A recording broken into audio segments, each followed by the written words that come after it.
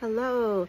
I recently had a client ask me if they should, so they had heard from someone, they had been in like an accelerator program, and someone in that program, someone contacted them because they were in that program and said, hey, I can help you raise money. I'll charge you a percentage. I know all these really great investors.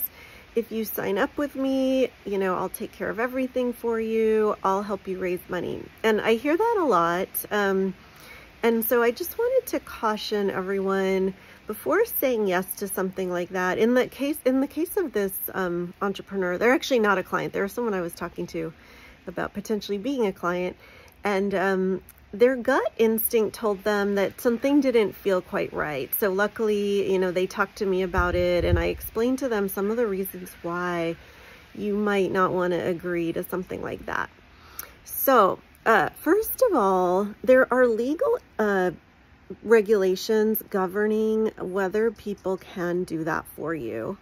So if someone offers to raise money for you, to go out and find investors for you, there's a pretty good chance that what they're doing could be illegal. First of all, they need to understand the laws governing fundraising, and they're not legally allowed to charge you a percentage of what they help you raise, except under very limited circumstances, and they often don't even know that.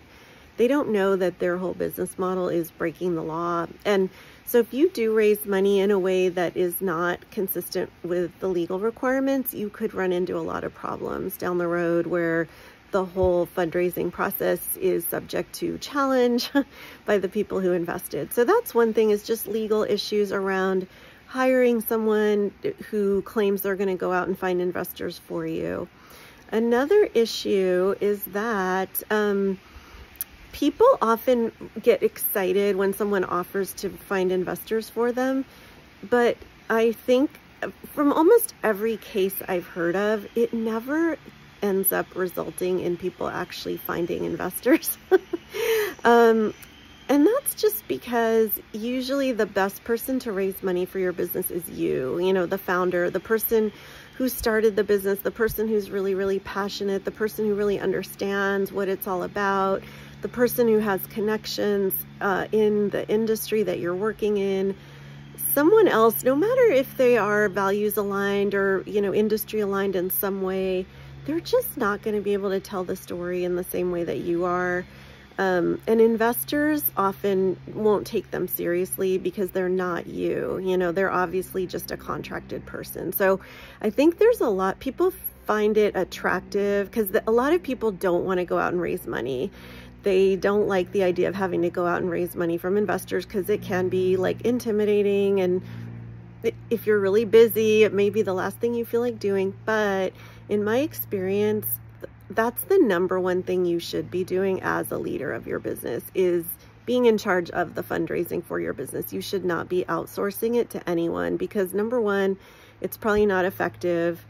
And number two, you lose the opportunity to get this experience of connecting with investors and really growing your skills as an entrepreneur. I find like raising money from investors is an amazing way to become kind of a more knowledgeable leader, taking on greater leadership roles, getting over some fears and doubts you may have. So that's another reason.